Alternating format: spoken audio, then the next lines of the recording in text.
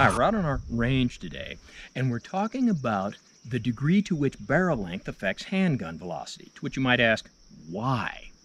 And the answer is because a lot of people have contacted me asking me to do this demonstration, so here we are. Now, I have to preface this by discussing two things. One, how does barrel length affect your handgun velocity?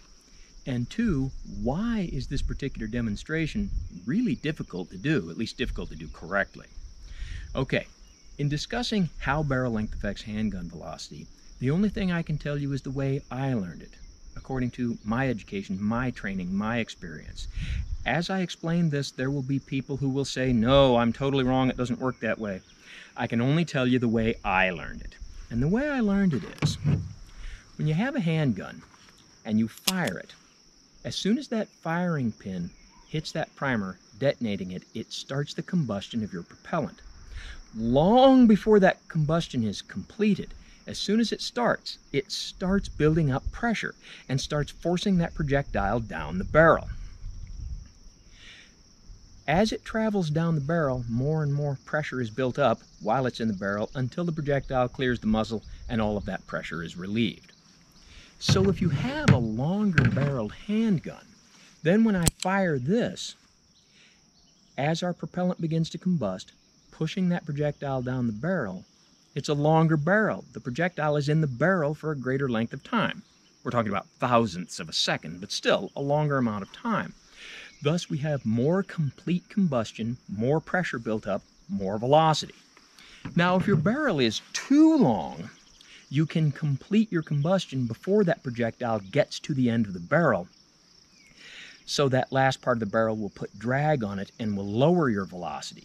But when we're talking about typical handguns with typical handgun length barrels, then most of the time, not always, but most of the time, the longer your barrel, the greater velocity you'll get, up to a point. So to do this demonstration would seem easy. I've got my Ruger SP101 357 Magnum with a 2 1/4 inch barrel, which I could compare to my Ruger Security 6 357 Magnum with a 4-inch barrel, which I could compare to my Smith & Wesson 686-6 with a 6-inch barrel. Except there are other factors that go into velocity besides just barrel length. Now, a while ago, we did a demonstration with these two revolvers where I loaded them with identical ammunition, shot them at the chronograph, and got significantly different velocities. Now, they're both 38 special and loaded with identical ammunition. They're both Smith & Wesson. They both have 1 7/8 inch barrels. They were fired at the same chronograph within just a couple of minutes of each other from the same distance, but we got different velocities.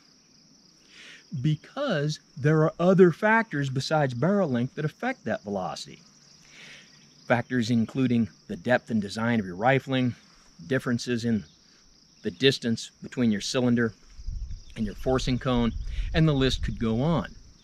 However, I did find that when I did the same comparison using two handguns of identical make and model with identical barrel lengths loaded with identical ammunitions, I got identical velocity.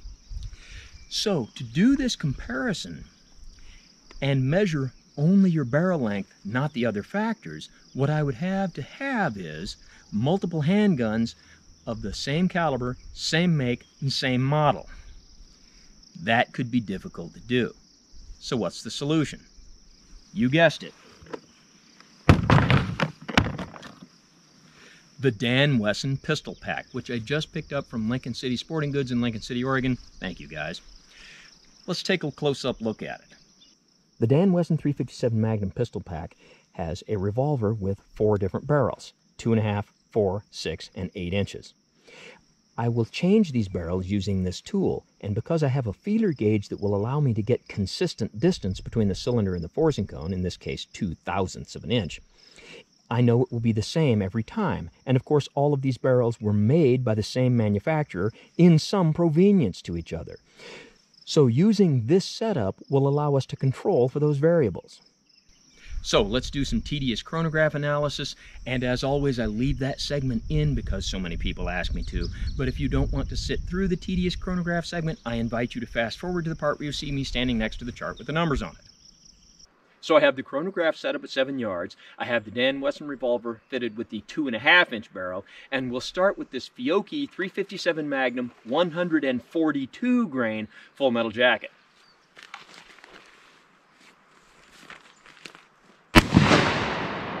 $11.02, $11.26, $11.43, $11.17, $11.39, and $10.93. Now I'm going to shoot a couple more shots. Now I've reloaded, let's shoot a few more shots.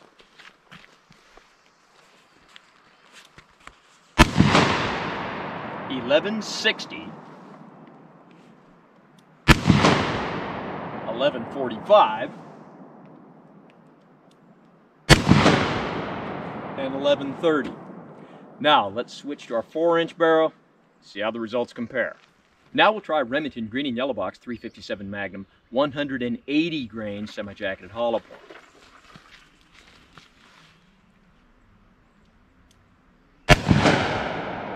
$11.02, $10.67, $10.49, $10.44, $11.25,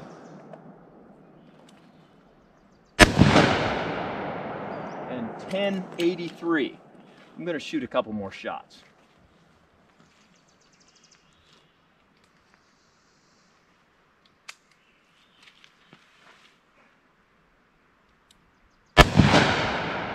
$10.87, $10.82, and $10.57. Now let's switch to the 4-inch barrel. So now let's try our Fiocchi 142 grain ammo with our 4-inch barrel. $12.18, $12.34, $12.38, $12.25, $12.28, and $13.07. Now let's try our Remington ammunition. And now our Remington 180 grain with 4-inch barrel.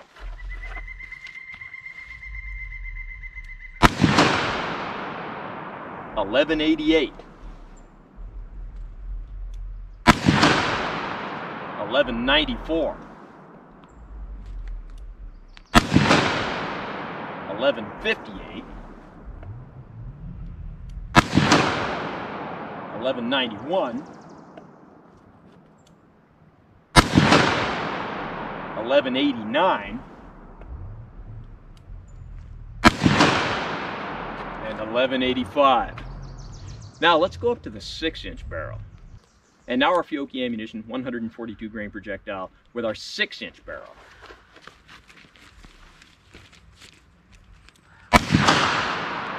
$12.72, $12.74, $13.13,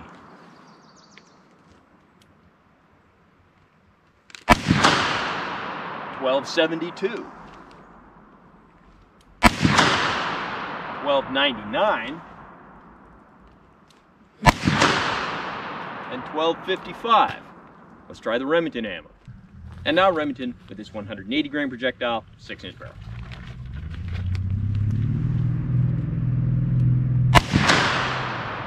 $12.60, $12.62, $12.52, $12.55, 12.56. Let's try our 8-inch barrel. And now our Fiocchi ammunition with the 8-inch barrel.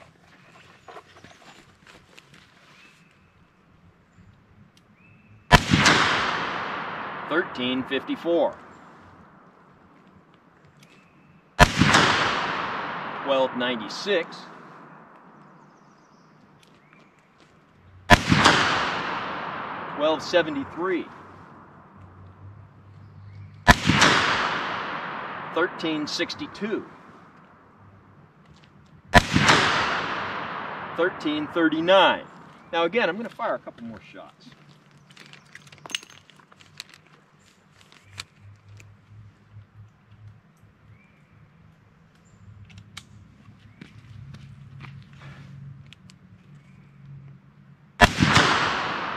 $12.77. 13.28. And 13.03. Now let's try our Remington ammunition. And now our Remington ammunition with the 8-inch barrel. $12.42. 13.04. 12.74. Duplicate 12.74. 12.42. And 12.90. Now again, I'm going to fire a couple more shots.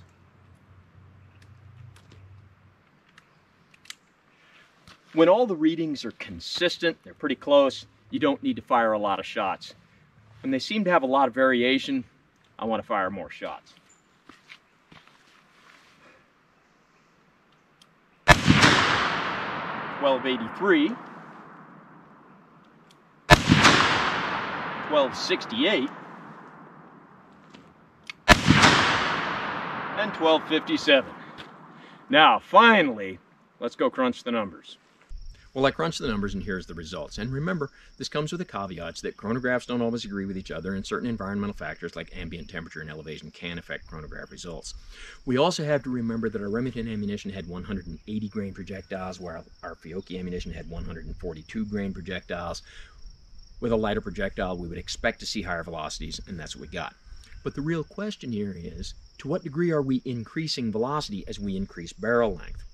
Well, with our Fiocchi ammunition in a 2.5-inch barrel, we saw a velocity of 11.28. When we go to our 4-inch barrel, gaining 1.5 inches, we see 12.41. That's a gain of 113 feet per second.